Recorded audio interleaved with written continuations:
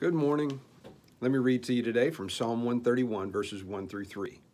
It says, Lord, my heart is not proud. My eyes are not haughty. I don't concern myself with matters too great or too awesome for me to grasp. Instead, I have calmed and quieted myself like a weaned child who no longer cries for its mother's milk. Yes, like a weaned child is my soul within me.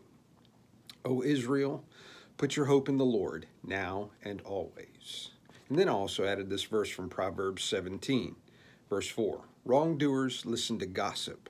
Liars pay close attention to slander. Ann and I will be traveling to Nashville later today. We'll be flying in for the Southern Baptist Convention.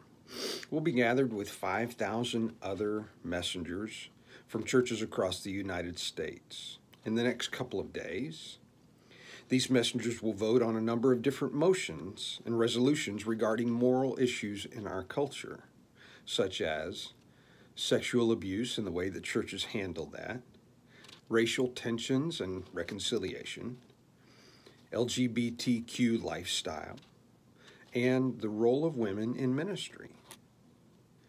There will be intense scrutiny from the secular media on these gatherings. They will report in the Washington Post, through AP news outlets, and others. Since most of those in the media are not conservative, born-again believers in Jesus Christ, they will be painting the meetings with broad brushstrokes of intolerance and bigotry born out of their political progressivism. However, the great majority of those who will be gathered have the conviction that to love one another, we must speak truth. We cannot compromise God's word for political or cultural acceptance. That path consigns people to hell by their sinful choices because we don't confront those sinful choices and call them what they are, an offense against a holy God that need to be forgiven and covered by the blood of Christ. I believe these verses are a timely reminder for all of us who call Christ Lord.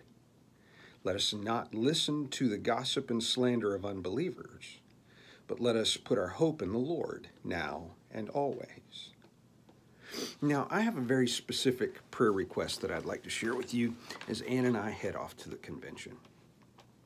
There's been a recent accusation by a former executive in the Southern Baptist Convention about leaders not taking seriously the topics of racial reconciliation and sex abuse in our Southern Baptist churches in our convention. The convention as a whole, these messengers, years ago voted that these topics needed to be addressed. Now, whether these leaders have stonewalled and dragged their feet or not, I don't know. But I do know that we have to come to a resolution in this meeting. We have to have a path forward. We have to know that these topics, these things which are sin, that they're going to be addressed. They'll be handled effectively by our convention leadership. So be praying this week.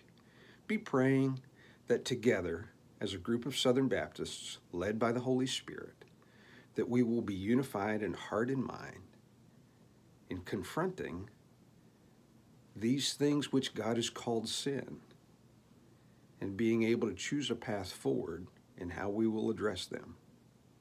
Pray with me. Father, thank you for our time this morning in your word, and I ask, Lord, that you would bless us as you lead us by your Spirit. In Jesus' name, amen. Okay, friends, God bless you. We'll see you later.